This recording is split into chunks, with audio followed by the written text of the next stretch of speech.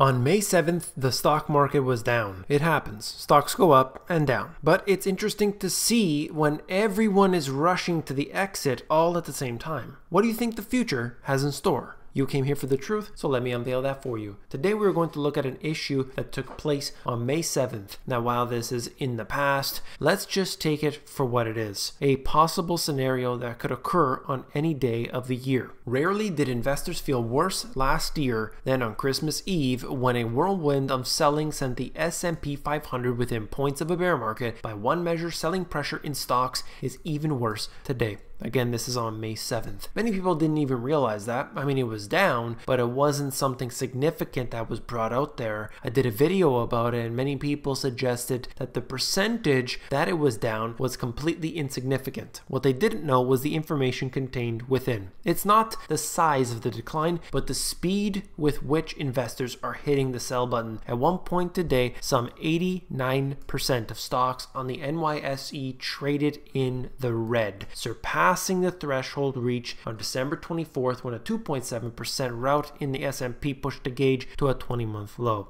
This is what it looks like when the market starts to price in an escalation in tariffs. They're worried about the trade issues, and there's good reason for this. We have seen the tensions going back and forth between China and the US for a year now. I do believe that this is not about a trade deal. There is much more going on. This is just one part. Obviously, these two countries are adversaries. They have been fighting in many ways, and this has been going on for years and years, okay? This is very clear to me and anybody who has been paying attention to the geopolitics of this. But I do believe that there will be resolution to this trade issue, at least for some of the issues that we have seen coming up in the news. Agriculture for one, China has agreed informally to be purchasing more of the American agriculture. That's going to look very good on the US. There have been some other issues that have been brought up. A lot of it is hearsay at this point, so we don't want to make any claims.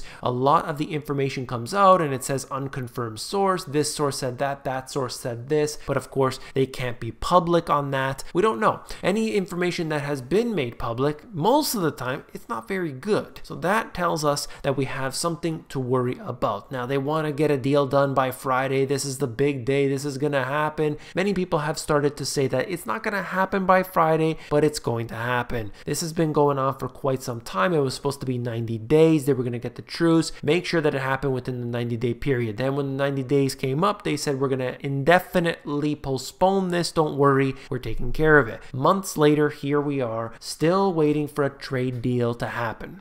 An array of sell orders. Volume of the NYSE stocks traded lower hits the highest since December 4th, just showing you what we just talked about a moment ago. Now, this isn't important specifically because of this individual day. That's not significant. What is significant is thinking about when everybody's trying to rush to the exit, what kind of problem people will encounter. You have to think today, unlike during the financial crisis or in previous recessions, what we had was typically mutual funds, hedge funds, these investment firms, and individual stocks. Now today we have ETFs that have grown way bigger than where they were at back in the last recession. They were in their infancy back then. Today, however, they're massive. They're growing. In fact, many people are selling off individual stocks and they're going towards the ETFs. They're just buying the market itself. They're trying to do this. That's fine. However, we will have a big issue in this regard when people are trying to leave. That's what's not understood, and unfortunately many people are going to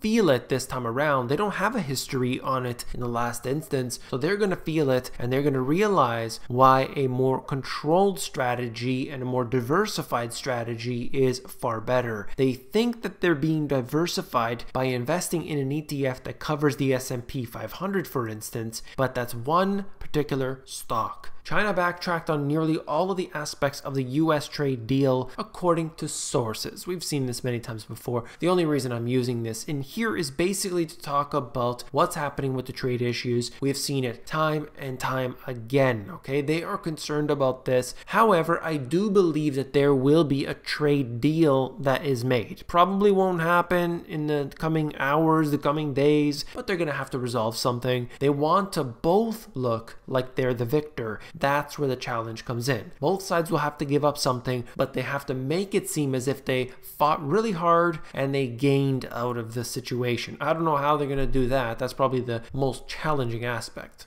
I had to cover this issue here because there is just nothing else that can be said about what's happening today without mentioning the size of government. We're looking at 17,600,000 that are government employees. We have a deficit problem. We have a debt problem. We have this going on not just in the United States but all across the world. The same problems exist here because of everything that these central banks have done to create this problem initially.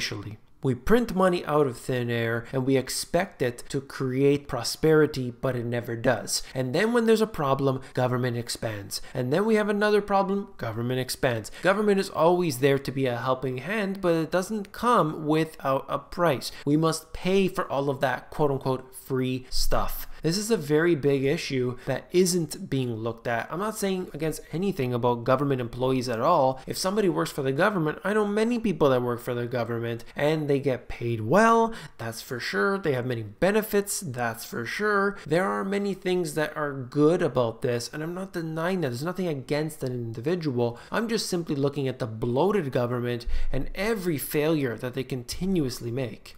This is an issue that I cover regularly here on this channel, robots and automation taking over the jobs. More than 7,000 robots will work in construction by 2025. I think it probably will be a lot more than that. They're looking at all types of robots right here. You can see this one, how it's able to manipulate its claw there and do demolition and things. We've seen the bricklaying ones. There have been all types that they've been trying to bring in, and this will of course be something that will have a dramatic effect because these robots will work 24 hours a day, and there is no problem continuing that process throughout 365 days a year. They don't get tired, they don't get injured, they don't get sick. When there's a problem, they can simply scrap it and replace it with another one. They don't have to pay severance, they don't have to worry about healthcare and so on. So this is just showing you what's happening today. We are seeing that bloat there, but ultimately the underlying profits of the corporations are the most important thing to them. They don't care about anything else. So obviously, if they could figure out a way to replace a person, put a robot there instead, they're going to do that, and they are going in that direction. So I'm worried about what we face in the future. There are a lot of issues that I covered here, and this is all connected in together. If people would just understand the central banking system and how it is being used to manipulate us from the very beginning, all of this would make sense. That's all for this video. If you found it informative, please give me a thumbs up. When you give me a like on this video, you are supporting me, you're supporting this channel, so I do appreciate that very much. If you want the financial education you weren't taught in school, these two books have everything you need from the foundation, history, asset classes, self-sufficiency, reducing your expenses. There's a lot in these two books. You can check them out at the link in the description, and if you want the audiobook, that's available at themoneygps.com. This is the fastest growing video I have ever done. You can see the 4.2 million cars that are sitting in these lots just rotting. Check out the video. I'll see you there.